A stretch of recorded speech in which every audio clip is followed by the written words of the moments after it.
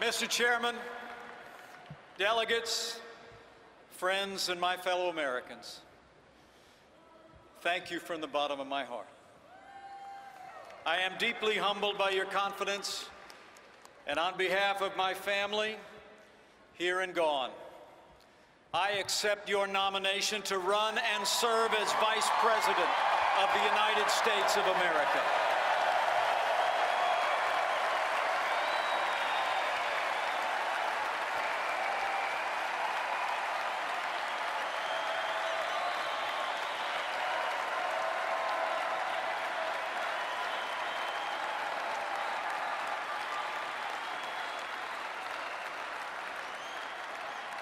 And let me thank Speaker Paul Ryan for that gracious welcome. Paul, you're a true friend and a great American leader. But Paul knows me well, and he knows the introduction I prefer is just a little bit shorter. I'm a Christian, a conservative, and a Republican in that order.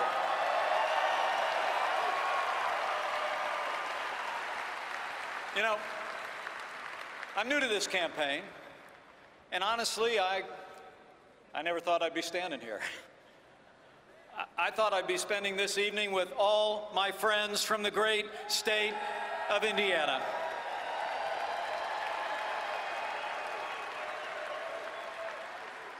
Yet there I was, a few days ago in New York City, with the man who won 37 states, who faced 16 talented opponents and outlasted every one of them, and along the way brought millions of new voters into the Republican Party.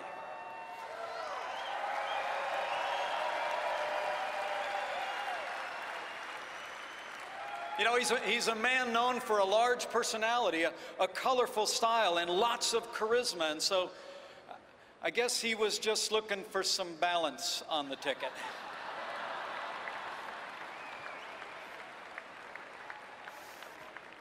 Well, for those of you who don't know me, which is most of you, I grew up on the front row of the American dream. My grandfather immigrated to this country.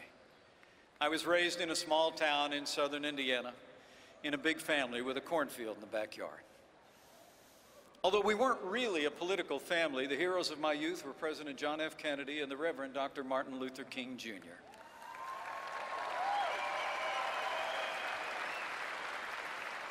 When I was young, I watched my mom and dad build everything that matters: a family, a business, and a good name. I was raised to believe in hard work, in faith, and family. My dad, Ed Pence, was a combat veteran in Korea.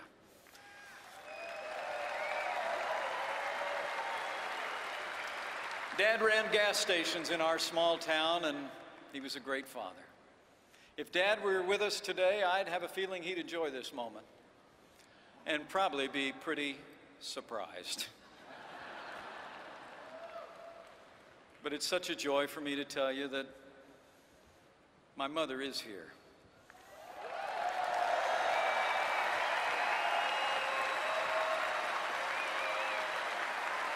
Would you join me in welcoming the light of my life, my mom, Nancy?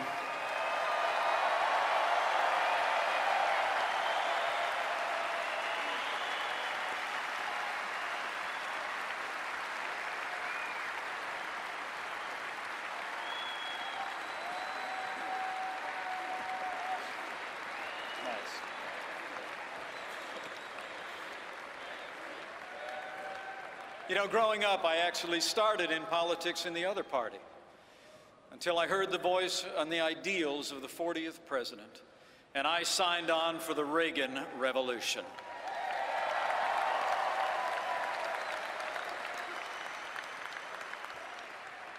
But the best thing that ever happened to me, even counting tonight, is that 31 years ago, I married the girl of my dreams, a school teacher, an artist. She is everything to me. Would you welcome my wonderful wife, Karen Pence?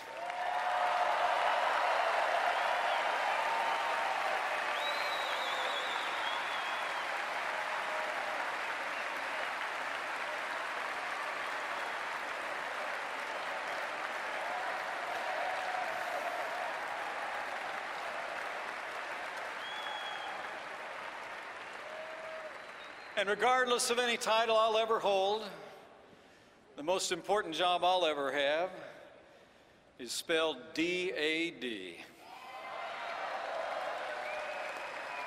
Karen and I are blessed. Karen and I are blessed to be the parents of the three greatest kids in the world.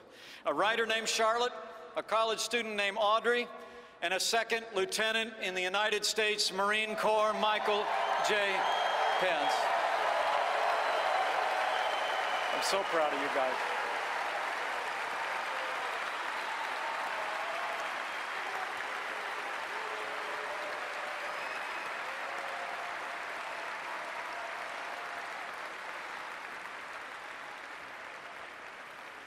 Now, if you know anything about Hoosiers, you know we love to suit up and compete. We play to win. That's why I joined this campaign in a heartbeat. You have nominated a man for president who never quits, who never backs down, a fighter, a winner.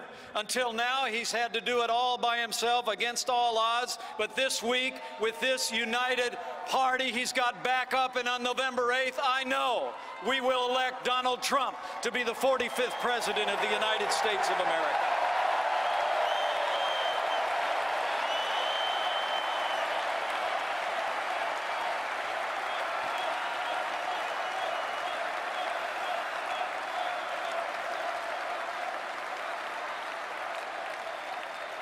Now, we'll win because we're running on the issues facing this country and because we're leveling with the American people about the stakes and the choice. You know, the American people are tired of being told. They're tired of being told that this is as good as it gets. They're tired of hearing politicians in both parties tell us that we'll get to that tomorrow while we pile a mountain range of debt on our children and our grandchildren. And as Ronald Reagan used to say, they're tired of being told that a little intellectual elite in a far distant capital can plan our lives better for us than we can plan them for ourselves.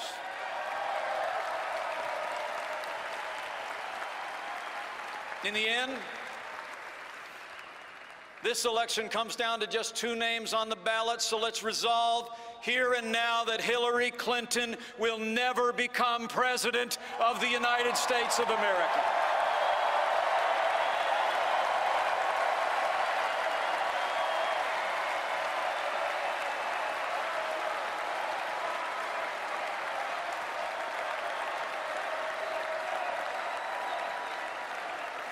Now, Hillary Clinton essentially offers a third Obama term, and the role is perfect for her. She championed Obamacare because years earlier she had all but invented it. The national debt has nearly doubled in these 8 years, and her only answer is to keep borrowing and spending. And like the president, she thinks the path to a growing economy is more taxes, more regulation, and more government. Now,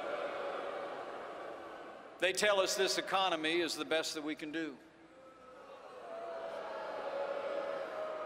It's nowhere near the best that we can do. It's just the best that they can do.